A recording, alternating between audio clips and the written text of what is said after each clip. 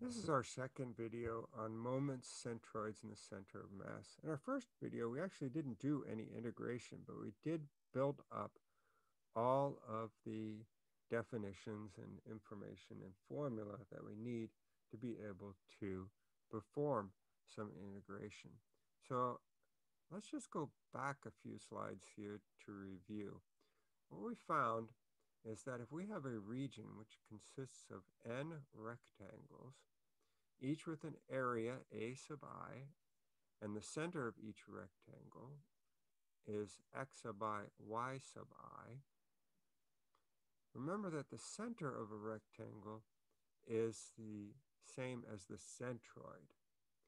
And if that rectangle is the face of a rectangular lamina, which has some weight associated to it, that lamina having constant density and constant thickness, then the center of the rectangle is also the center of mass of that rectangular lamina. So we could calculate the center of mass, or the centroid of that system, by calculating the moments of the rectangles about the y-axis and then dividing by the entire area of all the rectangles added up. And then that'll give me my x-coordinate of the centroid, and the y-coordinate has a similar formula. So now let's take a general region under a function. This is not made up of rectangles, but what can we do? Well, we're going to go ahead and subdivide our interval from A to B into n subintervals of equal length, and that's going to give me n strips, and then I'm going to replace that strip of the original region with a rectangle. So now I'm going to approximate the moment of this particular region about either the x-axis or the y-axis by the moment of this collection or system of rectangles.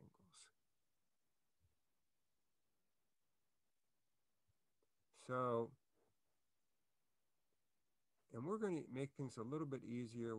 In order to find the height of the rectangle, we're going to use the midpoint rule. So we're going to choose our height to be the function value at the midpoint of the subinterval. So my x sub 1 star is the midpoint between x0 and x1.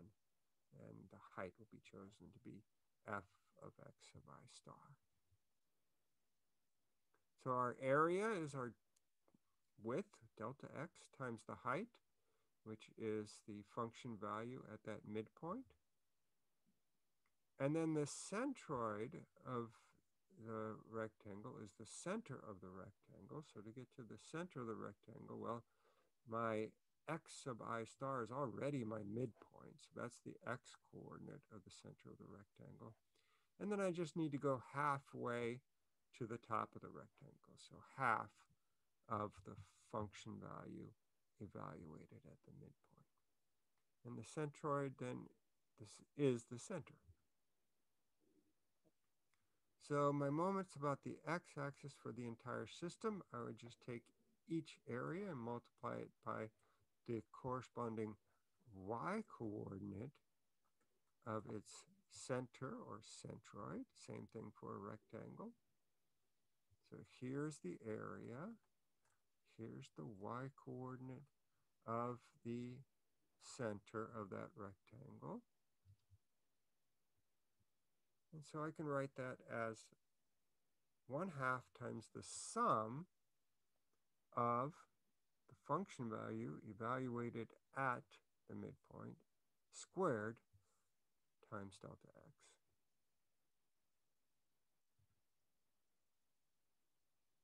Now, if I let the number of rectangles go to infinity, I have a Riemann sum, so my result will be a integral, and I seem to have lost my lower bound on my integral. So that should be the integral from a to b of the quantity f of x squared dx with a multiplier of 1/2 out in front. Now I can do the same idea with the moment about the y-axis. It's just going to be the area of the rectangle times the x-coordinate of the center of mass, or centroid, or center. And that is just my x sub I star. Same area, still taking the width times the height there. And if I let the number of rectangles go to infinity, this is another Riemann sum. And now my integral has the integrand x times f of x. And of course, finding the area is something we did in Calc 1. So that's a straightforward computation, just the integral from a to b of f of x dx. So my formula for the x-coordinate of the centroid is just going to be 1 over a times the integral from a to b of x times f of x dx. And for the y-coordinate, I have a little bit more complicated integral. It's still 1 over a, but now I'm going to have 1/2 quantity f of x squared dx in the integrand. So let's work out an example. So here I have this region. I can consider it the face of a lamina, or I could just consider it as a geometric region. I'd like to find the centroid of this region. So it's a parabola. The equation is y equals 4 minus x squared. And we'll be using the formulas that we just derived in the previous discussion. Now, notice that we do have a line of symmetry for this region. It's not a nice rectangle, but it does have one line of symmetry. And so the centroid has to lie on that line of symmetry. And so without doing any work, just from symmetry, I get that the x-coordinate of the centroid is going to be 0. Let's calculate the y-coordinate. That's going to be, well, 1/2, and I have to take the function formula and square it and integrate that. So it's pretty easy when it's a polynomial. I can use FOIL to perform the square, and then what am I going to do here is take advantage of symmetry. My bounds are opposites, and so within this integrand, all of this whole integrand, all of these terms are even functions. So what I could do is, instead of going from -2 to 2, I'll go from 0 to 2 and multiply the integral by 2. And so 2 times 1/2 will just give me 1. So now let's find the antiderivative and evaluate that between 0 and 2. Just certainly pretty simple, because now the evaluation at 0 is just 0. And I get 256 over 15. That's just the moment. I still need to calculate the area. Now that's straightforward. This says y, but it should say 4. So make a correction there. Y equals 4 minus x squared. So I'll need to correct that again. But at least in the subsequent here, I said, oh, let me go ahead and take advantage of symmetry, multiply this by 2, and have my bounds go from 0 to 2. And make my correction again. Simple antiderivative, simple evaluation.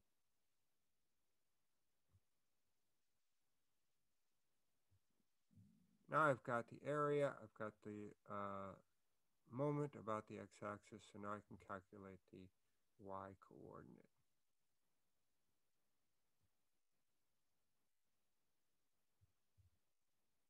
So that'll be the 256 over 15 divided by 32 over 3, but dividing by a fraction is the same as multiplying by its reciprocal, and that is going to give me an 8 over 5.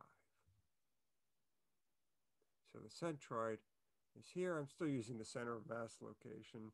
It's just for or symbol, because, again, for us, centroid and center of mass of a lamina are the same thing. One last correction.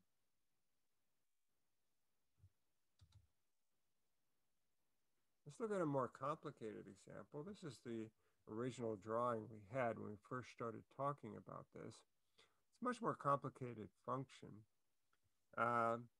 And the formulas, though, we don't get any symmetry here. So there is no shortcut we can take. We need to calculate both coordinates of the centroid. So I'm going to start by calculating the integral associated with x bar, and that's my moments about the y-axis. It's just a polynomial, so I can go ahead and multiply that out. I don't have any symmetric bounds, so I don't get to make any reductions here either. I just have to find the antiderivative and evaluate it. And oops, looks like I skipped ahead here.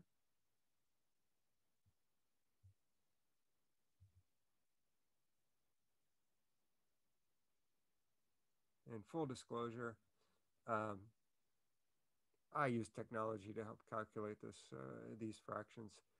They get pretty big, so if you have a calculator that can help you do fractions, it makes a big difference. And then we go ahead and find the moment about the x-axis. That is this formula over here. I'm sorry, this integral right here. In the end, we have to divide by the area. But let's just calculate the moment. Oh, here we got to sharpen up the algebra skills, because now I can't just use FOIL. I've got 3 terms on the inside. So I'm going to have to do this polynomial multiplication, collect some like terms, now perform the antiderivative, and get the evaluation. So wow, that's kind of a ridiculous fraction there. It's nicer to use smaller numbers, but it's perfectly legitimate as a value for our moment. It's inconvenient, but now we can go ahead and calculate x bar. We'll take our my, divide it by the area. Oh, better calculate the area. The area over here is just the integral of f of x dx. So I'll divide by this fraction, the same as multiplying by its reciprocal. And I'll do the same thing to get y bar, but I'll use the moment with respect to x. And so our centroid has these coordinates, and it's located right about there, which looks like a sensible thing. I always like to plot the centroid to see if it's a sensible number. Because if you think about center of mass, it should be a balancing point. So it's not always easy to check by eye, but I would have been concerned if it had been very close to one of the edges of this region, or if it had been outside that region, I would be concerned as well. Well, let's take a look at this example here. Now, here we have a x written as a function of y. And we should be able to adapt our formulas for this case where x is a function of y to be able to calculate the centroid of this shaded region. So if I just, instead of having a f of x inside, I have f of y. My bounds now go from C to D, which are the corresponding bounds on Y for the region. And for my moment about the x-axis, now I'm going to have y times f of y in the integral. So really, if we just think about this, all we've done is interchange x and y with the original formulas that we had. So let's go ahead and use these formulas. Obviously, the area is still just going to be the integral of f of y dy.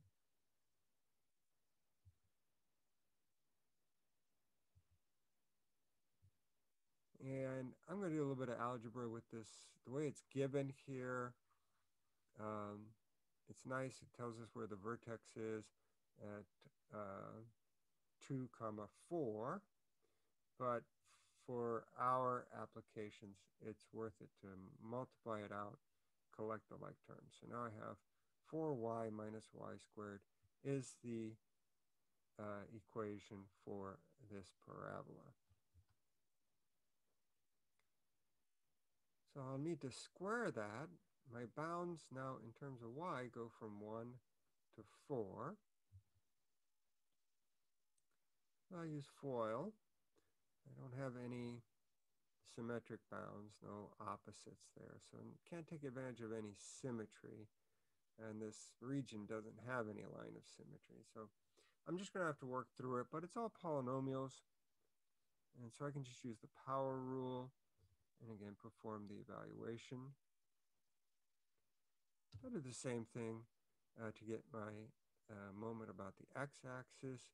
I'll take y times f of y, multiply that out, use the power rule, and evaluate that to get 81 over 4. I need the area, so that's just f of y dy. And so I get a nice integer value of 9 coming out of that. So my x-coordinate would be the moment about y divided by the area, and that gives me 17 over 10. The y-coordinate of the centroid would be the moment about the x-axis divided by a, and that gives me 9/4. And the location then is about here, and that looks reasonable. All right, that's the location for the centroid. Now, suppose that I have a region which has bounded above and below by 2 curves. How would that change our calculation of the centroid of that region? Well, if we go back to our derivation, we would replace that region with a system of rectangles. And I need to find the center of each rectangle and then the area of each rectangle. So the area of each rectangle would be the height, so that would be the difference between the function values at, we'll still use the midpoint, at the midpoint. And the centroid, well, the center of the rectangle is going to have an x-coordinate being equal to the midpoint of that subinterval. But to get this to the center of a rectangle here, let's think about this. Sure, I need to find the center. I need to find half the height, but half the height is not the y-coordinate, right? It's going to be the y-coordinate. It's not going to be the function value. I'd have to still add in this other portion. So let me actually write here. So here's the center of the rectangle. So I need this portion, which is half the height of the rectangle, which would be half the difference of the function values. But then I still need this bit down here, which is going to be my g function value. So that's why there's two parts over here. This half part, that tells me half the height of the rectangle. And then I need to add on this bit right here, which is the function value of g at that midpoint.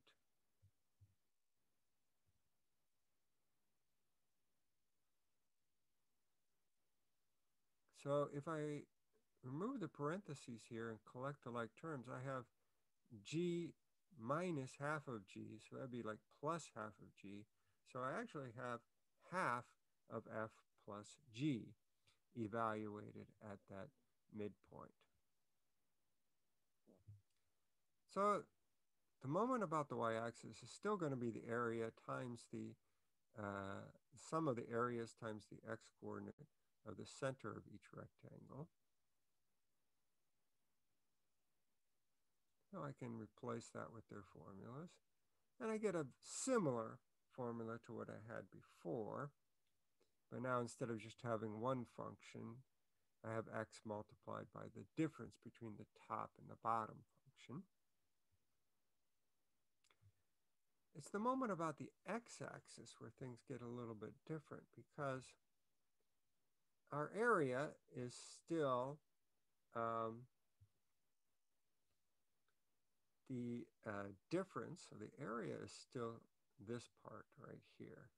The height of the rectangle times its width. That's still the area. But now we said that the y-coordinate is 1/2 f of x plus g of x evaluated at the midpoint.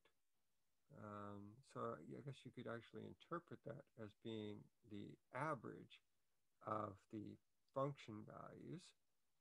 But now we're going to do some algebra because this is the product of conjugates. So I can simplify that as just being the first one squared minus the second one squared. So we'll have a slightly different formula then for the moment about the x-axis.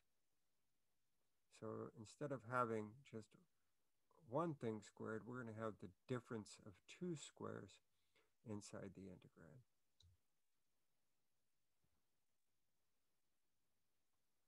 So these are our new formulas. And in order to find, we're still going to divide by the area, and so we'll just calculate the area the way we calculated it in Calc 1.